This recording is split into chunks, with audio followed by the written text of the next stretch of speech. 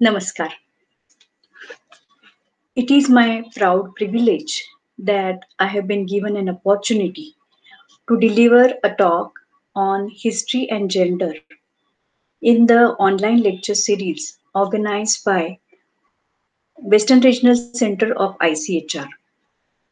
So, at the very outset, I would like to thank the chairperson, the honorable members of the ICHR, and Dr. Jyotsna Arora, the coordinating officer of Western Regional Center, and Mr. Nilesh Jadhav for extending all the cooperation to me. I have been given a time of 45 minutes, and I'm aware that since this lecture will be launched on the Facebook page of ICHR, it will have a mixed audience. So I consider that research scholars, research students, and those from non-academic background also will be listening to this lecture. So I would like to keep my presentation simple, and at the same time, I will be presenting my research findings in the presentation also. Um, so I have divided my presentation into two parts. In the first part, I will talk about history and gender, and in the second part, I will deal with I will present my research findings in on a women's magazine, Marathi women's magazine, Arya Bhagini, which was started in 1889 and it sustained for 4 years. Uh, Now, to talk about history and gender. History as a concept has undergone a lot of changes since its very inception. So, for a long time, history was assumed or constructed as a past politics. So, generally, the stories of kings, the stories of battles and wars always had a place in history. But eventually, various scholars tried to shape the very concept of history and brought a lot of other themes into the gamut of history. So, with Annal School and with the materialist interpretation of history produced by Karl Marx, um the very concept of history changed, and common man became at the center of history. So now people's history is written in the historical writings. Naturally, so women's history has also evolved on such lines that history is a story of men as well as women. If we look at the journey of women's history as a discipline, we can see that there are 3 to 4 phases. At the very initial phase, when historians realize that it is only the wars and kings and the main story we are projecting, they started taking up some biographies of certain women, such as Noor Jahan, Chand Bibi, or Queen of Jhansi. So either some biographies were produced, or sometimes in the history textbooks, the entire framework remained the same as history is past politics, but only the addition of certain names of certain women was done. So, in a very sarcastic manner, the feminist historians call this phase as add and stir because they have not changed or challenged the very notion of history at this juncture. Then, at the second stage, so historians took up some case studies of women's participation in the various struggles, such as peasant movement or workers' movement or Indian national struggle. Women's participation in the Indian national struggle. So this phase is called as contributory history. Then, in the aftermath of the second wave feminism, that is, in the post 1960 period. Various feminist thinkers started relocating the role played by women into history. So they mean to say women meaning common women. So they started raising a lot of questions. One is, why is it that it is only history is only projected as if it is his story? Why is it that only battles and wars get prominence in historical investigation? Whatever that women role that women have played right from the dawn of history, right from the Stone Age, in various activities such as production, agriculture, small scale industries, weaving industry, and so many other fields, the conservation of culture, arts, why that has not been considered as worthy mentioning in history. uh, Apart from that, the role that women play, that as mothers, they take care of the children and they take care of the families. Why the personal domain, the private domain, is not considered as worthy mentioning into history. So, a couple of more questions also can be taken up here, raised by them, about the very methodology, how history is constructed. So, the very concept that the aim of history writing is to produce what it really happened or to produce an objective truth. Um that was questioned by feminist historians. So, history is not the mere narration of facts, but rather it is the reconstruction of the facts. It is the reinterpretation, the interpretation of the facts. And naturally, with the change in the location of the person who is either the kind of sources that we use at that level, or the person, the historian or the researcher's location as it changes, naturally the interpretation is going to be different.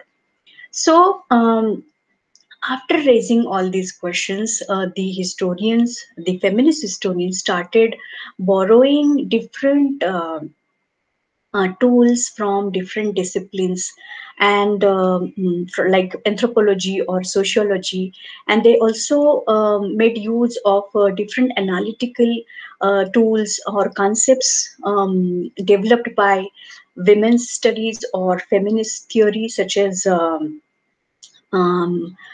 patriarchy or gender or sexuality, their analysis of sexuality, and androgyny, and so many other. So, here we can say that gender became a prominent, or a feminist history, and gender history became a new phase. And The historians started looking at history from the perspective of gender. Uh, Now, what do you mean by gender when you say that? To put it in very simple words, I would say that gender is a social construct. So, based on the biological category of sex. So, Simone de Beauvoir, in her work *The Second Sex*, which she wrote in 1949, she has made a statement which became very famous later on, that a woman is not born, but she becomes one. And this is, what does it mean? It means that the feminine attributes and the are created in the society. So, let's take a few examples that certain traits are attributed in the society as feminine traits, and certain qualities are attributed as masculine. So, women are considered that women are coward and men are very brave. It is considered that women are weak and submissive, and men are very assertive and they are very strong. It is also considered that uh, women are irrational or emotional, and men are very rational. And women are very sensitive, and men are not. So, because of these gender stereotypes, um, uh, the men, for example, who are sensitive, and if they cry in sometimes, they are considered as abnormal or men or feminine men. Or if a woman is found assertive, she is considered as a masculine woman. Not just this, but even some role fixation is done on this basis, that women are the mothers, and women are the one who are supposed to take care of the children. So nature has bestowed upon women the responsibility of producing children, but taking care of the children, well, anybody can do. However, this is a typical social construct that it is the responsibility of the women, and so a sexual division of labor is done. So cooking is something which women has to do, and as if women do not cook with their wombs, they cook. So anybody can cultivate or learn cooking. Even men can do that. So these are the stereotypes and role fixations is done that men, and it is exploitative, or I would say it's for even men. In the sense that men are considered to be the breadwinners. They have to earn, and they have to look after the financial aspect of the family. So this is also again a different type of stereotyping. Uh, so uh, this logic of such kind of attributes also gets carried forward in such a manner that since it is considered that men are aggressive or assertive by nature, the violence that is caused in the either in the domestic domain or in the public domain by men on women is justified on these grounds. So basically, all these gender constructs are done and reinforced right from the childhood. That, for example, girls are given as a girl babies. They are given toys as toys. They are given dolls. So they have to just to imbibe that they have to play a role of mother in the future. And when we attend a birthday party, we have seen that boys are generally not given dolls, but they are given the bat and ball, some kind of toys. So this is the way the children, right from the childhood, they imbibe different gender construction, and they imbibe it in. So there are lesser chances of any rebel against that. So it is the success of the patriarchy that such kind of gender stereotypes are constructed and reinforced, not just through family but other I would say institutions, such as and mediums such as myths and literature, schools, church, the religious institutions, everywhere such kind of uh, uh, stereotypes are reinforced. So, in the aftermath of the rise of gender studies, it is commonly accepted that every aspect of reality is gendered, and gender is constructs are not monolithic, and they are shaped by different other elements in the society, such as caste, class, and culture, religion, and nation. They also differ in terms of space and time. Uh, so different mediums in the society, the such as myths or through photography, visual arts, literature, advertising, film, and television. The many forms of cultural representations are routinely reflected. Uh, and it happens that these forms can both reinforce gender stereotypes, and they can create some more liberating kind of representations of gender as well as the gender relations. So, what there is another aspect of gender history, that history is basically, if we have to rewrite through the lenses of women, we have to come up with some different kind of sources which have been written or left by women. So, women's writing here plays a very significant role, and there are scholars like Jashodhara Bagchi and Meera Kosambi, Malvika Karlekar, Vinaya Khadpekar, Vidyut Bhagwat, Tara Bawalkar. They have used women's writings in a very crucial manner, and even the other kind of forms, other kind of sources, such as literature and photography, um, in order to reconstruct the history of women through the lens of gender. Now, I think with this brief background, I would now like to present my um, research findings on the Marathi women's magazine, um, Arya Bhagini. Now, if we look at the history of Marathi journalism, and journalism meaning both newspapers as well as magazines. Some names are very prominent, like Balshastri Zambekar, who started the first Marathi newspaper, Darpan, or Kesari has played a very significant role in raising consciousness and awareness and spreading the spirit of nationalism in the Marathi speaking communities.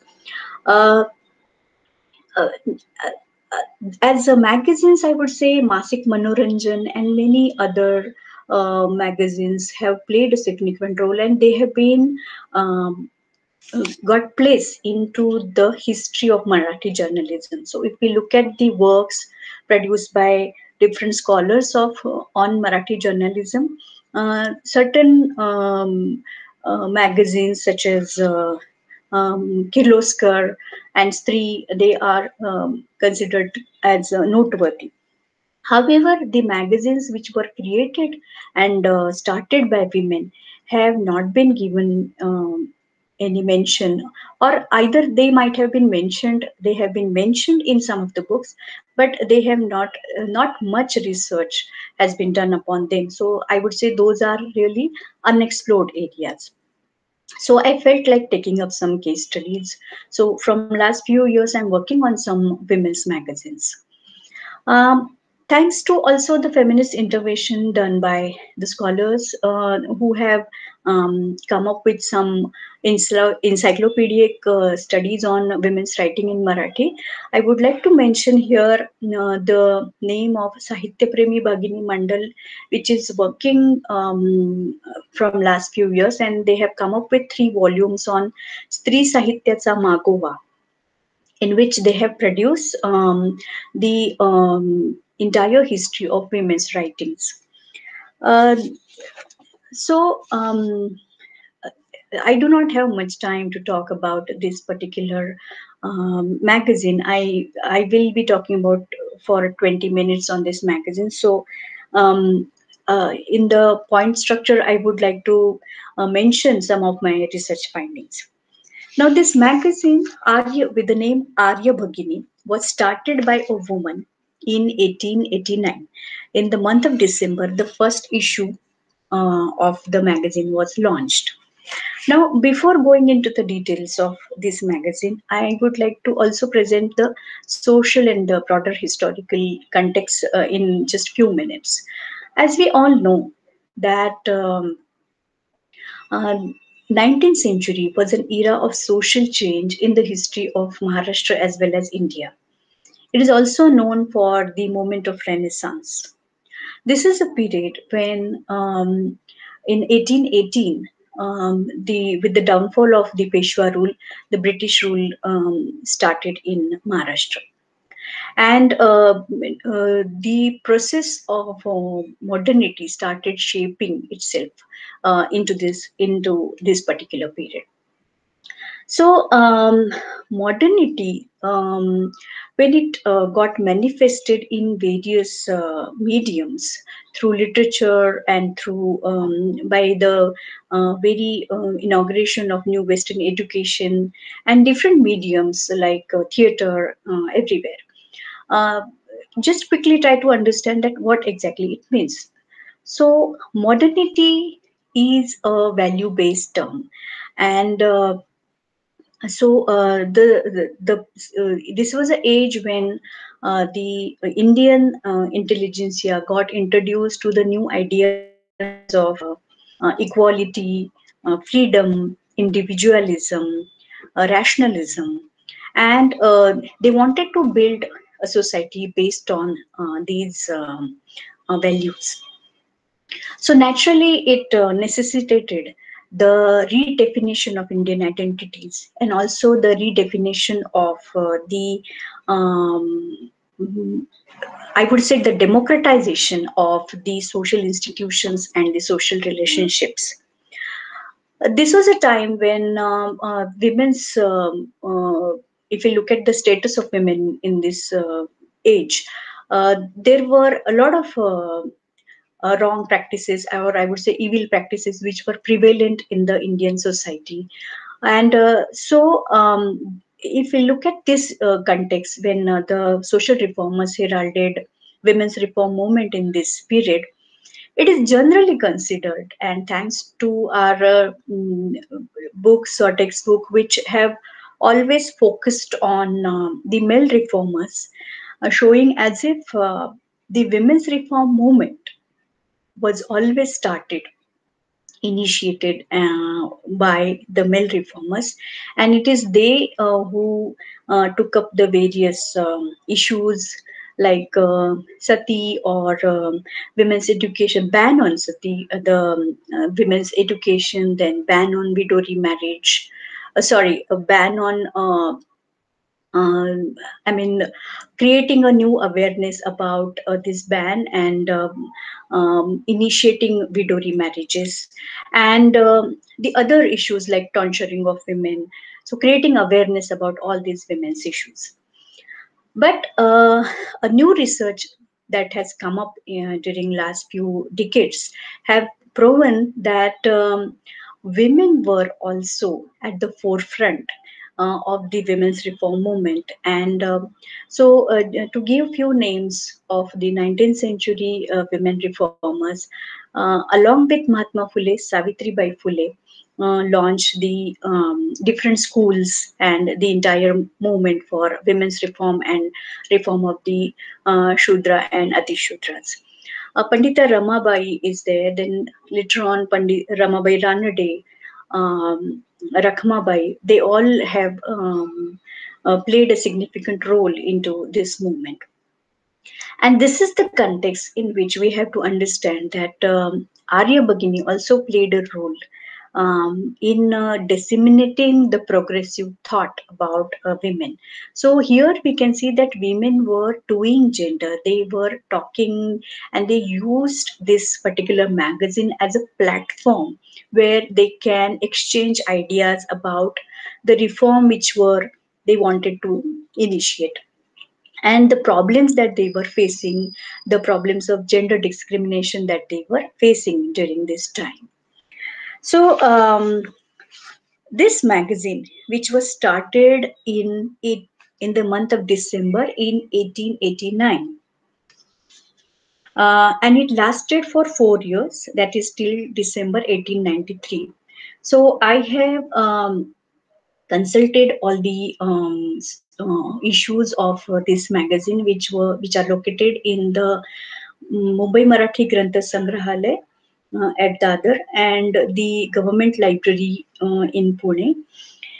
And this magazine, uh, in the very first issue, the editor of the magazine, her name is Manak Bai Lad.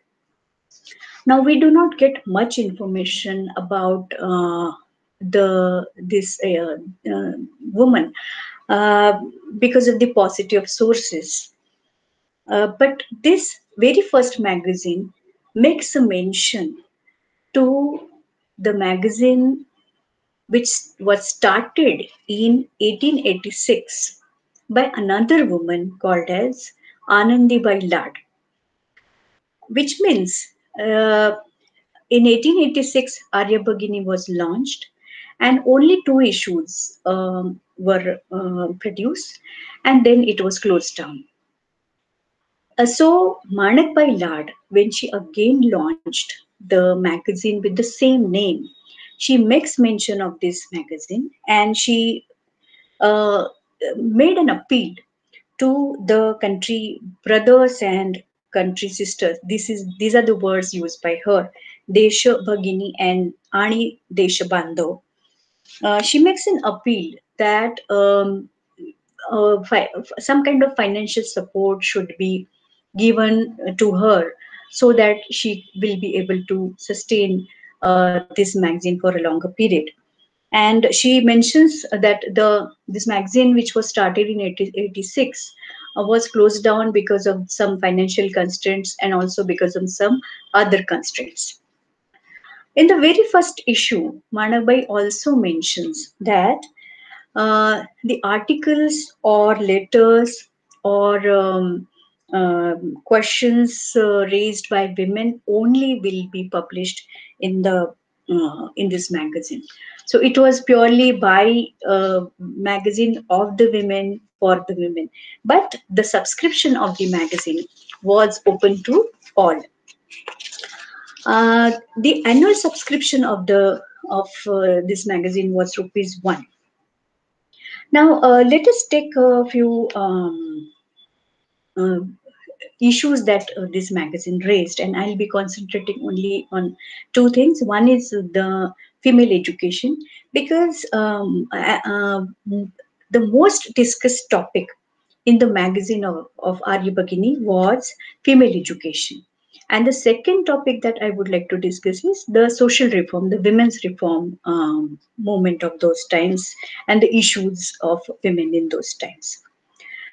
So, this magazine had produced maximum articles on women's education, naturally because the writers who have either taken names, like they have shown their real identity, but most of the times the authorship has not been disclosed. And thirdly, some of the women have returned with some giving some pen name like Gaud Saraswat Brahman, so without revealing the real identity of the author. So, if we consider all the articles produced in this magazine on the theme education, it typically echoed the liberal feminist thought, and they have shown that what are the aims of female education. So, to be rational human beings, and to become good wives and good housewives and good mothers. Thirdly, the nation needs to progress, and therefore women need to be educated.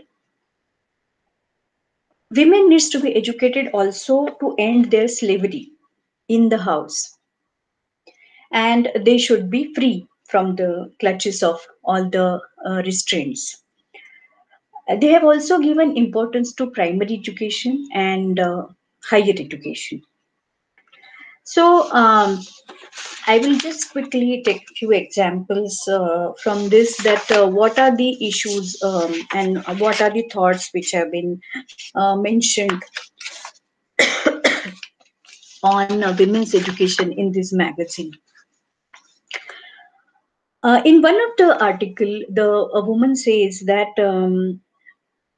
it is the responsibility of the parents that they should educate their daughters, and especially the responsibility of the mothers, that they should not hurriedly get their girls or daughters married, Rather, they should pay attention to their education. In one of the articles, the writer says, and uh, I'm quoting her, that though some educated men try to educate their wives, the ladies in the family, such as in laws or other women, oppose them. They argue why she should be educated at all. Is she going to do a job? Unquote.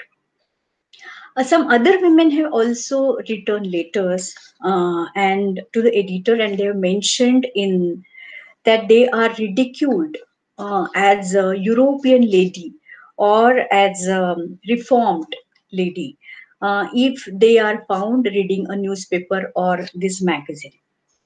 So the writer answers in the same article that women should not pay any attention to such nasty comments of the weird men, and they should just concentrate on their learning. In another article, a woman mentions that people also raise questions that why women should have any such magazine. And in the same article, she mentions that a women's magazine has also been started in Lahore with the name Bharat Bhagini by Hardevi. And there are other regions also, like Assam, where Hemant Kumari has started Sugruhini, and Bhagini Prakash has been started as a women's magazine in Pune by Chimna Bai Kadam. So she's mentioning that this is a testimony of the fact that women were aware that in other parts of the region also such women's magazines were coming up. Uh, it's very interesting that in one of the article the women has mentioned that what is the aim of female education, and generally in those times if we look at the views of other social reformers of those times, they always viewed that women should be educated because they should be good housewives and mothers in a typical liberal theoretical framework. But one article in this magazine, one of the women says that I'm quoting her: "Let women decide what they want to learn. They can be philosophers. They may deliver lectures. They may become doctors. They may write books." And I found it really amazing that uh, here comes some different thought that the aim of female education has not been restricted to women's to becoming just good housewives or mothers. Um, Now, if we look at uh, the popularity, because of the popularity and importance, how people started realizing of this magazine, that the Queen of Baroda, Chimnabai, she donated rupees 200 for the magazine, and she also paid subscription for 12 copies of this magazine. And there is a mention, there is an entire play that has been published, which was written by Radhabai Shetty, who was the headmistress of the school at Godnadi, and she wrote a play which was performed in her school. And the theme of this play was debates pertaining to women's education.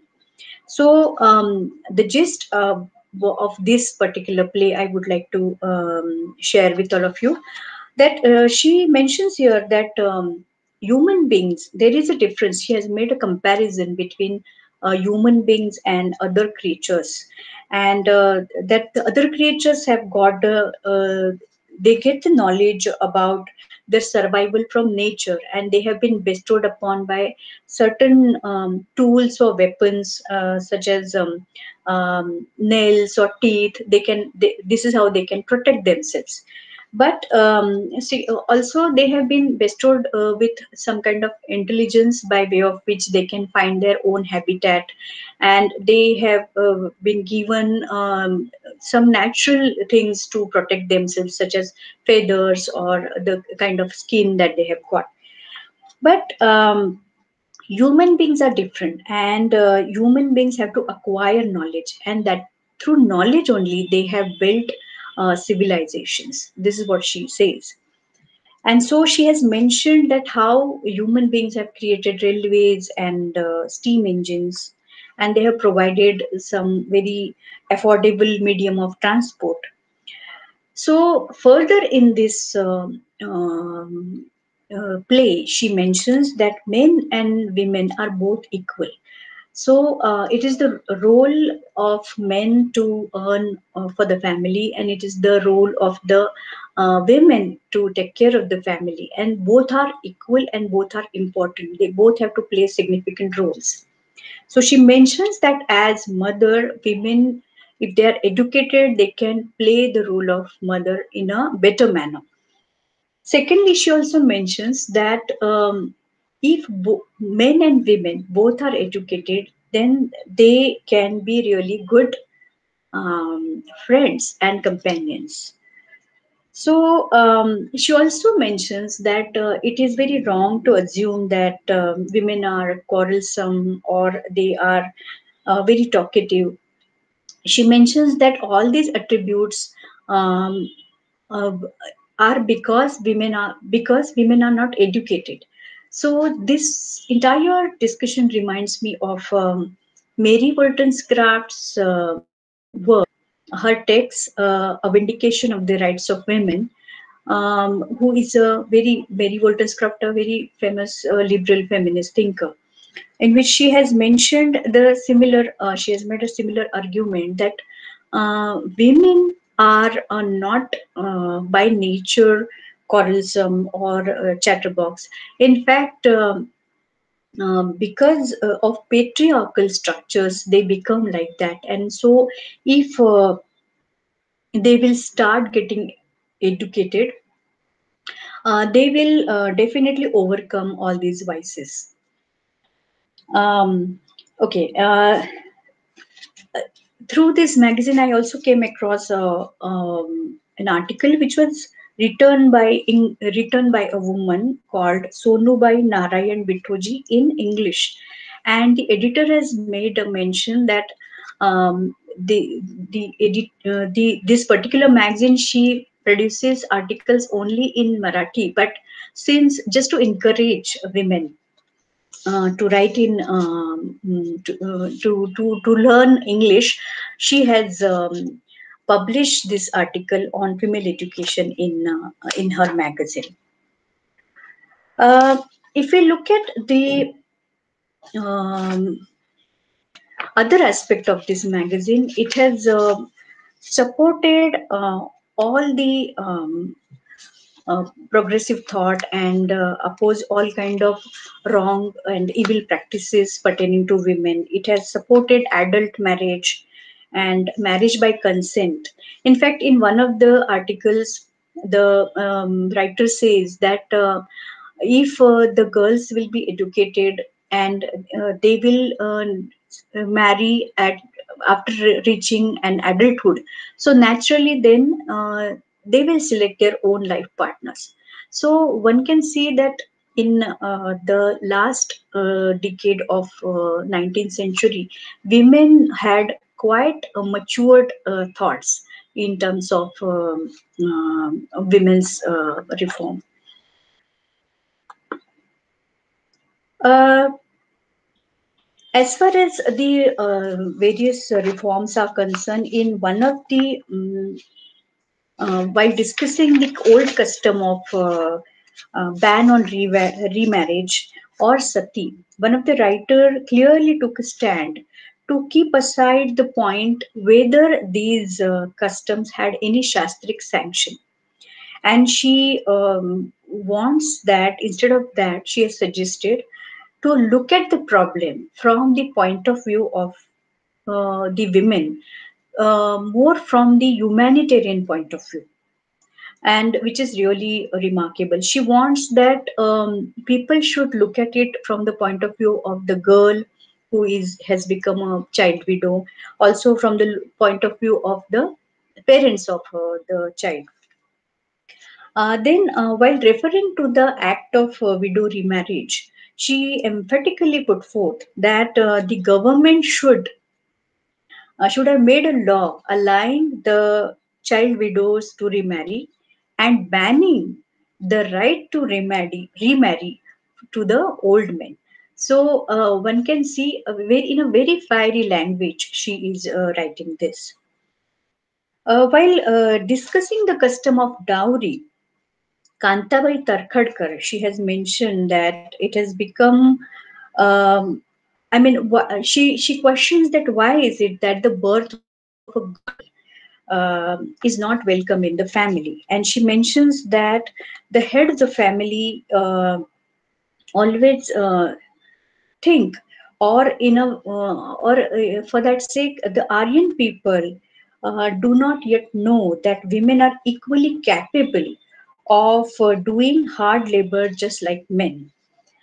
Um so, if you look at the other, um, I mean, aspects of this magazine, the other issues that were taken up uh, regarding the issue of the age of consent, also regarding the controversy pertaining to Pandita Ramabai's Sharda Sadan, then about the controversy that was caused because of the remarriage of R.G. Bhandarkar's daughter, goats or I mean, if we look at these issues, the magazine has always taken the stand and provided support to the progressive thought. um, I would like to mention here that uh, regarding the issue of Arji Bandakar's remarriage, Arji Bandakar's daughter's remarriage, one woman, um, she wrote a article uh, by taking the name One Gaud Saraswat Brahmin, so without revealing her real identity. And she has questioned all those people who were demanding a boycott on Bhandarkar family uh, by taking a stand that well, if R.G. Bhandarkar, a scholar and like him, has already produced so many Shastric evidences to this particular custom, why is it that some people are demanding boycott to that family? So, if we, I would like to conclude here that if we look at the this particular magazine, which used to have a lot of I mean, it provided a platform to women to discuss the various gender issues of those times, and it came up with a lot of different types of features like um, regular as a regular feature. It used to have women used to write letters on the previous issues of the magazine, the issues taken up in the previous issue. Then also it provided a kind of a series of um, articles made in the dialogue form. So it was a common feature. If we look at the other women's magazine or magazines produced by men also of those times, similar kind of features we do come across. Uh, so, in nutshell, I would say that in the 19th century, this magazine, which was started by a woman, sustained for 4 years. No doubt that it could not sustain for a longer time, maybe because of the financial constraints, and also because of some other issues faced by the editor. One can see that uh, women have the way women came forward and they expressed their views, the problems that they were facing because of the gender discrimination and the so in the various contemporary issues, the hurdles that they were facing for education, one can definitely see that they were trying to raise the issues, and they played a very active role in expressing and creating a